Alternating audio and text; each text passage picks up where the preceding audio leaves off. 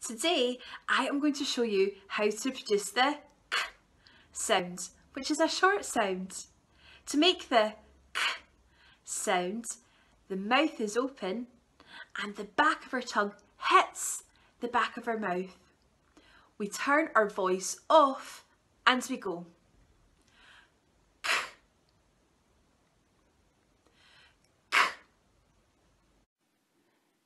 You can follow NHS Lanarkshire Speech and Language Therapy Children and Young People Service on our social media, on Twitter at SLT North and at SLT South Lan, and on Facebook search for Speech and Language Therapy NHS Lanarkshire. You can contact us via our email address sltinquiry@lanarkshire.scot.nhs.uk or phone our helpline number on 01698 687 606.